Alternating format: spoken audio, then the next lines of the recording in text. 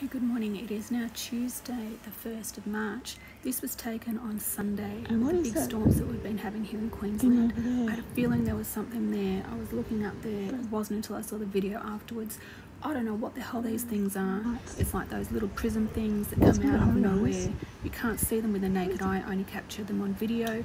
They look like that bits of hair, but they're not. They look like bits of grass or glass or tubes, nano tubes. I don't know what the hell they are, but it's like they're spying on us. Why are they around? What are they doing?